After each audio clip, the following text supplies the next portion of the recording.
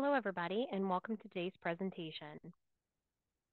Family Matters is one of the two federally funded parent training and information centers that serves the state of Illinois. Under IDEA, every state must have at least one parent training and information center, and we serve 94 counties outside the Chicago area. So, welcome today, and thank you for joining us. So please remember that Family Matters is unable to offer CEUs for training participants. Certifications of attendance can be requested by contacting the trainer via email. Family Matters is not a legal service, nor do we provide legal advice or representation. So any information received from Family Matters is not intended as legal advice and should not be used as a substitution for legal advice. The contents of today's PowerPoint were developed under a grant from the U.S. Department of Education. However, these contents do not necessarily represent the policies of the U.S. Department of Education, and you should not assume endorsement by the federal government. This webinar is being recorded, and the recording will be available on the Family Matters website following the presentation. Please, at this time, use the chat box to state your name and the title or your title or role and the organization you play. So, for example, if you're watching as a parent, you could state, "My name is John Doe. I am the parent. I am a parent." Okay. Please use the Q&A box for all questions. We will address all of these questions at the end of the presentation. Please help us by completing the brief survey that you'll receive following the presentation as well. A copy of the presentation slides were emailed out to you yesterday in the Google Drive. I've also shared in the chat a link to get those in case you missed your email yesterday. So, what is Family Matters? Well, we're first and foremost an educational advocacy helpline. So parents, professionals, self-advocates, or students call our office daily and ask questions about their role in special education or receiving accommodations at school. We also hold the state's grant for the Educational Surrogate Parent Training Program. So we train individuals in our state to become volunteers to serve students who are within the care of DCFS who have the need for special education services. We are always needing volunteers for this program. We currently have over 900 students who need served in the state and only 250 so trained volunteers. So if you're interested in becoming an educational surrogate, please reach out to me and I can explain that process to you more. We also do the yearly COMPASS training. COMPASS stands for Coaching Others and Mentoring Parents About School Services. So it's exciting. This 2025 COMPASS season will be a virtual option that is self-paced through Google Classroom. So we're super excited about that. We do a yearly DAISY data collection program. Carrie just finished that in September. It was very successful this year. So to learn more about that program, please reach out as well. We offer several trainings, quite like this one, where we talk about self-advocacy and how to understand your role in special education. We are very fortunate to have two self-advocates that post monthly vlogs for us. And we also, if you opened your email today, you get a quarterly newsletter too and a transition news blast. We've also started launching podcasts. So that's kind of the ways we are serving families and professionals in the state. Family Matters employs only two full-time educational support coaches, and we try our best to provide you with quality presentations and individualized assistance when you need it. So today, the topic that we're going to cover is called Preparing for Parent-Teacher Conferences. So the last time we met, you met with Carrie in August to talk about back to school, preparing for back to school, and what that might look like for your student who is going back to school. It's, believe it or not, time to start talking about parent-teacher conferences. Now, depending on what your school district offers, some districts offer them in the spring, or I'm sorry, in the fall, and then again in the spring. This is much different than an IEP or 504 meeting, so I want to go forth with saying that every student that attends school has some sort of parent-teacher conference. So that's what we're going to be talking about going forward. But why are they important? So if you could put in the chat what your thoughts are on why parent-teacher conferences are important. So, but parent-teacher conferences are important because they are an opportunity to discuss your child and see how things are going, see how they're going with their teacher. I know we all operate, especially in the disability parenting world, that no news means good news, but it's great to keep that communication going with your students' educators. So parent-teacher conferences are a great way to accomplish that. And remember, it's a small meeting. It's a small informal meeting with the educators that are providing services to your student where you can talk back and forth about how things are going. Research really shows that family involvement in education improves students' outcomes. So we do a whole presentation a lot of the times for professionals and how important family engagement is. So, what can you expect during a parent-teacher conference? Well, during a typical parent-teacher conference, you can expect to meet your child's teacher or teachers and review academic progress, social development, and areas of strength or areas that might need improvement thus far this year. So, we're only in October. Your students have been going to school for about 2.5 months now. So this is a good chance for the educators to come to you and say, this is what I'm seeing as an educator. And it's a good chance for you to come back and say, this is what I'm seeing as a parent. So this is a great time to talk about what you've seen so far in education. And it is sometimes helpful to ask for an agenda ahead of time or come with an agenda to discuss any concerns that you have so far. So if you've noticed that Johnny's coming home without his PE clothes weekly and then gets a no dress the following week, this is a concern you could bring to the teacher's attention. If you're noticing that he's really struggling to get through his homework every single night, also a great time to talk about this. It's a face to face. Sometimes it's done virtually over a computer, but it's a time to really sit down and talk about some of your concerns. It's also important to remember that this is much different for our parents that are watching that may be disability parents or they may be 504 parents. That this is not a full IEP meeting. Okay, there is going to be a time limit restriction on your parent teacher conference. They have a lot of people to see. They usually do them of an evening time, which increases that family engagement. So they try to do it in a time when parents aren't at work, and they try to do it not too close to dinner, right? So you should be getting a letter home that says, hey, it's time for parent teacher conferences. What is your availability? This is the day we're having it. What time frame works best for you? So you're not going to have a full report of your student's IEP or 504 accommodations, but this is a great time to come in and talk about their education in that classroom thus far. So before the conference, gather any documents you'd like to share with the teacher. It might be an IEP, okay? So maybe this teacher didn't attend your last IEP meeting because it was for last school year. This is a great time to bring that with you. It's also a great time to talk about a report card from last year that you saw he was struggling in this area. Because when you get to this meeting, most likely your teacher is going to have their report card, like their progress report thus far. You know, the little mini report cards that we get. But make a list of questions or concerns you want to address, focusing on both your child's academic progress and their social emotional development. So it's a great time. Now, in the shared drive, I did put a couple resources, and one of them is a checklist about preparing for the parent-teacher conference, so make sure you check that out. Be sure to ask about both your child's strengths and their areas of improvement. I love to start off with, and most teachers love to start off with the conference, something super positive about your student. So they may open up and say, you know, Abby is a great communicator. I really like how she talks back and forth with me about what she's going on. But so you could approach this as what's my child doing well in class? What's his strengths? Okay, what is he struggling with? And how can I support my child's learning at home? What can I do at home that could be helpful? Should we, carve out some reading time to do as a family? Should we be practicing spelling words every night?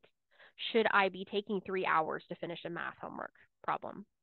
So unfortunately, like we sometimes approach the situation of I have my one student and my teacher has her 24 in my classroom. That's probably a large size, but you get where I'm going.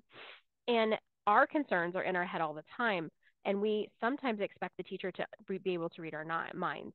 But this is a great way to share those things. So keep the conversations balanced and solution focused. We're not pointing fingers like you assign too much homework and we stay up all night. You're coming here saying, I've noticed Johnny has a lot of homework. I don't really know why that is. Is he finishing his work in class? Is he struggling? It's a great way to communicate this. So some key questions to ask. What does my child show the most interest in? Does he like reading or math? Is he more interested in STEM activities or is he just focused on recess? Our kids are telling us something here. When they show an area of interest, they're telling us something. And this is going to turn into more important things down the road when we talk about transition and doing assessments. When does the teacher notice they are becoming frustrated? How do they interact with their peers? Do they have healthy friendships? Are you seeing something that's concerning to you? Are there areas where they're excelling? Do you have concerns about any particular academic issues? Tell me about their ability to follow classroom rules and expectations. These are great questions to ask during this parent teacher conference. You should also share changes in your child's personal life. Now, your personal life is your business, but if you feel like anything at home may be impacting something that's happening at school, it's not a bad idea to share that. And I would like to share an example. We chose as a family to place my oldest son residentially when he was 14, and we were all struggling a lot with it as a family. But I didn't realize how much that was having a carryover to my other children, his siblings' education at school. And I was able to share this at a parent teacher conference, believe it or not. And the teacher came to me and said, "I really see this, this, and this." And I took a minute and I breathed and I said, well, we just moved his older brother to placement, and so our family dynamic has changed. She's like, oh my gosh, I completely understand. So this is a great time to share something about your personal life that you feel may be impacting your students' education in some way, or really to think about that. And again, you can be as transparent as you feel like you need to be. It's your personal life, but sometimes it's helpful to share that. Maybe some health concerns. Maybe you could say, I've really noticed he's had 3 ear infections already this year. Do you see him like struggling to listen in classroom? um, Concerns you might have about the social and emotional development. Like you could share, he says that he doesn't play with anybody at recess. The teacher may see something different. She might say, well, I see that a lot of kids include him, but I wonder why he feels this way. Can we get to the bottom of it?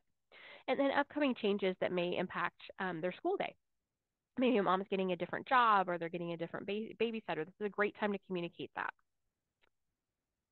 And, ask about the support for your child. Ask the teacher about any additional supports your child might need. Do you notice that he needs extra help when reading things? Are you seeing any indication that he may need evaluation for services? Is he receiving any RTI? These are great questions, or response to intervention. These are great questions to ask during this parent-teacher conference, keeping in mind we only have a minimal time to meet with the teacher.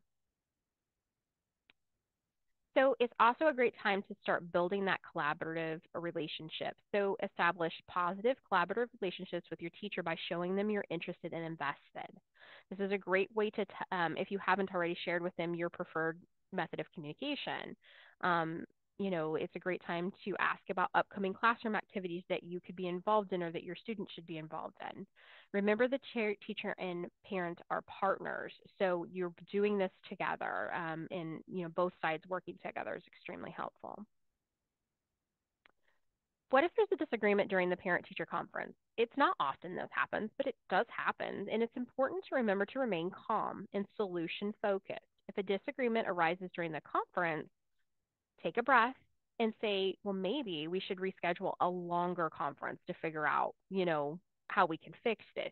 You're not going to be, you're not going to be approaching this as, well, we need, more people here. I need your boss to come.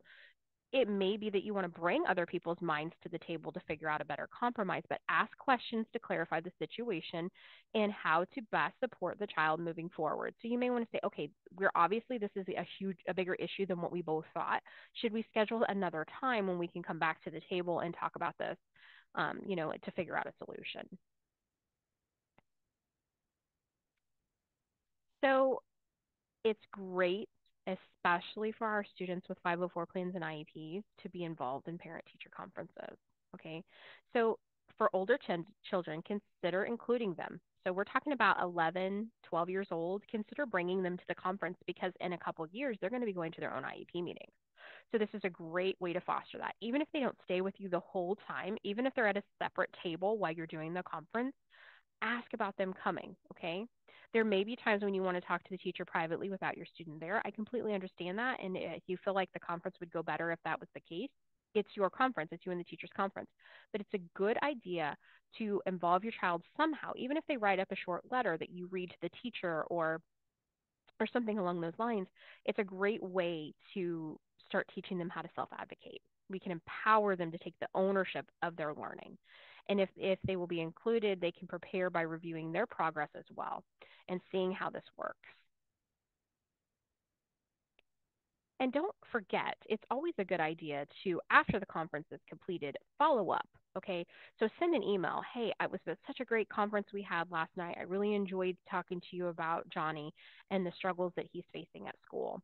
We agreed that, that going forward, this is what we would do. So follow up and reword those key talking points that you had during the conversation. So that way you're both on the same page moving forward.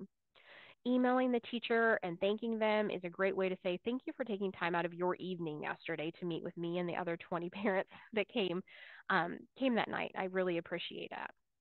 And I also like to mention sometimes while we're either waiting for the conference or leaving the conference, this is a great way to meet other parents in your child's classroom and build those relationships with them as well. I've met some great friends this way and we're still friends today. So it's a great time to really think about, you know, moving forward, where can I build those relationships? So some great resources that I'd like to share are, the Illinois State Board of Education has some great information about family school collaboration. It has some great information on understanding your child's progress, as well as understood.org. And our website also has some great information about measuring progress. At this parent teacher conference, you might not hear a lot about their IEP goals. You could bring that up absolutely on your terms, but they're just it's going to be a very short meeting. As you prepare for the conference, keep in mind this might be the first time you're meeting your child's teacher. You might have met her the first day with the busy type schedule. This might be the first time that you've met him one on one. I like to bring a portfolio to the parent teacher conference, especially when it's a brand new teacher for my student, and say, this is my son. This is what he's learning this year. This is what he's working on this year. This is what doesn't work for him. I rewrite the IEP accommodations, the 504 accommodations on this portfolio, and I share it at this parent teacher conference. That way they have the one page go to resource. Now we have a draft or a template copy of this available for sharing as well. So you can like kind of fill in the blanks. I like to put a picture of my son or my daughter on the portfolio to share with, and that way you can share more about your student, and they have that the go-to. They're making a connection and a relationship with your child thus far. You know your child in a different way, and sharing, you bringing this information to the table can be really helpful. The IEP document is rather large, and sometimes there may be something you really want to reiterate to this teacher, putting on that portfolio could be helpful.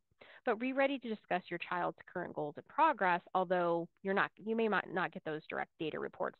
Now, you're by IDEA have to have those data reports every time the report card comes out, but the teacher might not focus, so much on that. You can ask, well, how's he doing with his reading goal? Like, to summarize, we're trying to improve his reading level by 2 reading levels this year.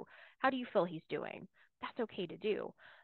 They may not have direct data to share with you about how many times they've done this and but just a simple conversation. Do you feel like he's making progress towards those goals?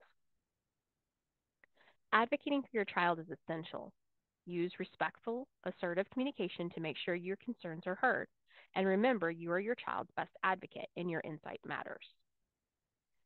Teachers can access resources on family engagement. There's a couple here. We have a bunch on our website. Different ROEs bring us in periodically throughout the school year to really talk about areas of family engagement and seeing things from a parent's viewpoint. So if you're a professional watching this and you'd like more information about that, please send an email. We'd love to help promote family engagement in your classroom.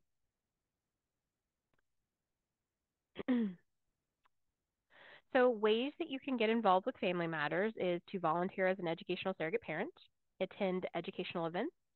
You can donate to the program, participate in fundraising events, consider applying for the board of directors, and share information about FMPTIC in your network.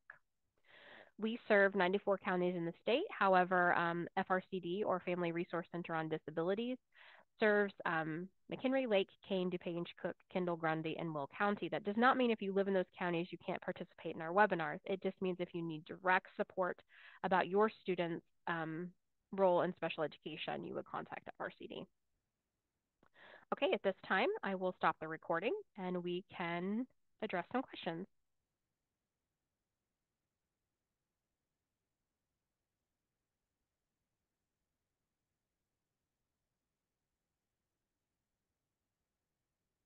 All right, I'm seeing some familiar names in the chat today as attendants. Oh no.